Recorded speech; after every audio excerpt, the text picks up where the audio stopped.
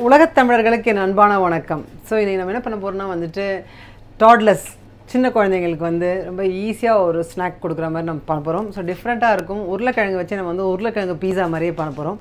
சிம்பிளாக எப்படி வந்து பண்ணலான்னு பார்க்கலாம். அவன் வச்சு நான் பண்ண போகிறேன் இன்றைக்கி. அவன் வந்து ப்ரீ ஹீட் பண்ணி வச்சுருக்கேன். ஸோ அவன் ட்ரே ஒன்று எடுத்து வச்சுருக்கேன். அது வந்து நம்ம கொஞ்சம் லேசாக வந்து ஆயில் ஸ்ப்ரே பண்ணிக்கலாம்.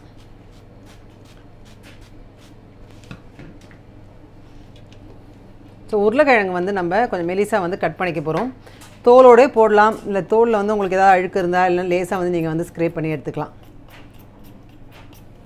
பெரிய உருளைக்கிழங்கு வந்து கொஞ்சம் ரொம்ப மெலிசாக போடாமல் ஓரளவுக்கு இந்த மாதிரி இந்த திக்னஸ் தான் நல்லாயிருக்கும்.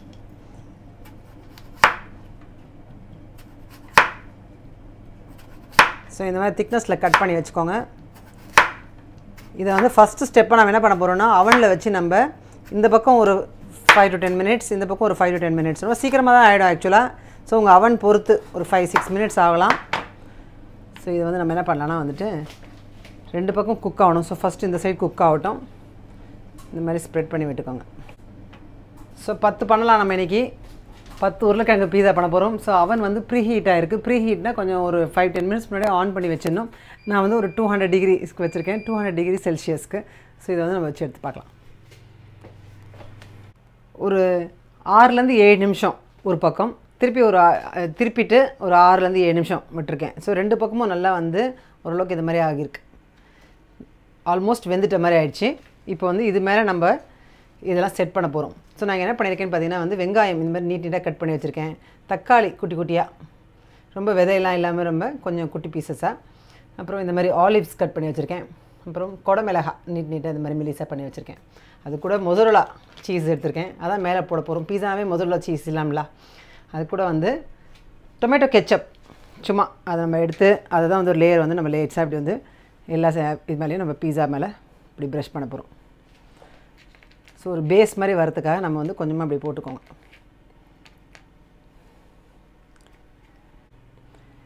ஸோ இந்த மாதிரி நம்ம வந்து ஒரு லேயர் போட்டுடலாம். இது மோஸ்ட்லி வந்து டாட்லர் ஃபிங்கர் ஃபுட்டில் தான் வரும். ஸோ கையில் வச்சு அப்படியே அவங்களே சாப்பிட்டுக்கலாம். அவங்களுக்கே இஷ்டமாக இருக்கும் சாப்பிட்றதுக்கு.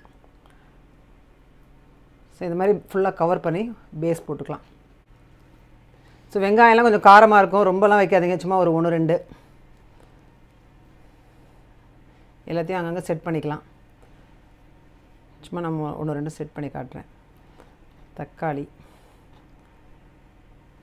குடமிளகாய்,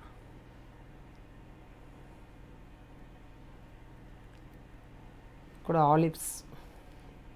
இது கொஞ்சம் நல்லா கலர் கொடுக்கும் பீஸாக்கு.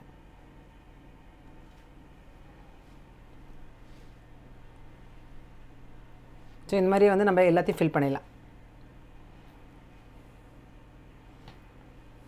ஸோ மொசரல்லா சீஸ் ஆக்சுவலாக நீங்கள் கையில் இப்படி பிச்சிங்கனாவே கூட நல்லா வரும். அப்படி இல்லைனா நம்ம கிரேட் கூட பண்ணிக்கலாம். இந்த மாதிரி அடியில் நம்ம ஒரு லேயர் வச்சுட்டு அது மேலே செட் பண்ணுறது அதுவும் ஒரு ஐடியா தான். இல்லை வந்து சீஸ் வந்து கொஞ்சம் கம்மியாக மேலே கொஞ்சமாக வேணும் அப்படின்னா வந்து கொஞ்சமாக நீங்கள் இந்த மாதிரியும் போட்டுக்கலாம். உங்கள் பசங்களோட சீஸ் விருப்பம் பொறுத்து நீங்கள் வந்து இந்த மாதிரி கொஞ்சமாகவும் போட்டுக்கலாம். இல்லை சீஸே வந்து ஒரு பேஸாக இப்படி பண்ணிவிட்டு அது மேலே வந்து நம்ம இது வைக்கலாம். இப்போ இன்னுமே மெல்ட் ஆகி வரும்.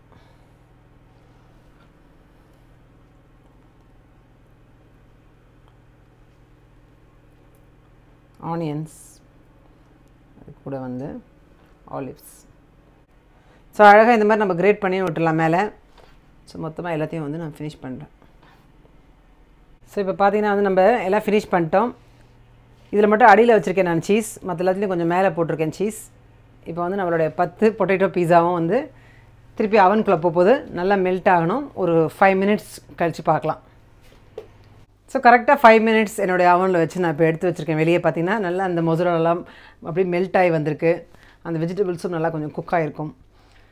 ஸோ நல்லா சூப்பராக இருக்குது நம்மளுடைய பொட்டேட்டோ பீஸா. அதுவும் குட்டி பசங்களாம் வந்து பீஸா வேணும்னு சொல்லிட்டு கொஞ்சம் அடம் பண்ணுவாங்க. அவங்களுக்கு இதான் பீஸான்னு சொல்லி நீங்கள் கொடுத்துடலாம். மைதா மாவோட இந்த பொட்டேட்டோ பேஸ் வந்து கொஞ்சம் நல்ல ஒரு ஹெல்த்தியான இதுவாகவும் இருக்கும், ஒரு சின்ன ஆல்டர்னேட்டிவாகவும் இருக்கும். குட்டி பசங்க கையிலே வச்சு சாப்பிட்றதுக்கான ஒரு சூப்பரான ஒரு ஃபிங்கர் ஃபுட்டாகவும் இருக்கும். வெஜிடபிள்ஸும் அவங்களுக்கு கொடுத்து பழக்கம் பண்ண மாதிரியும் இருக்கும். ஸோ கண்டிப்பாக இதை ட்ரை பண்ணி பாருங்கள். உங்கள் வீட்டு குட்டிஸ்க்கும் இது கண்டிப்பாக பிடிக்கும். அடுத்த ரெசிபியில் சீக்கிரமாக பார்ப்போம். அது வரைக்கும் தேங்க்ஸ், பாய். என்னோடய வீடியோஸ் உங்களுக்கு பிடிச்சிருந்துன்னா மறக்காமல் சப்ஸ்கிரைப் பண்ணுங்கள். அது மட்டும் இல்லாமல் ஃபேஸ்புக், ட்விட்டர், இன்ஸ்டாகிராம்லேயும் ஃபாலோ பண்ணுங்கள்.